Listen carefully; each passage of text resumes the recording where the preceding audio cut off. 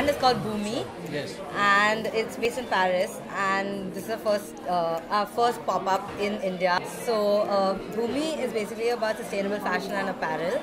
I wanted to take local crafts that are in India and give it like a contemporary twist. I think that there's a lot of potential in the resources that we have over here, the natural resources here, and I feel that what we lack is maybe these artisans don't have enough exposure to sort of learn contemporary styles and what the market actually wants, like the consumer market. Right. So that's where I come in, like be sort of like the bridge between the consumer and these local artisans.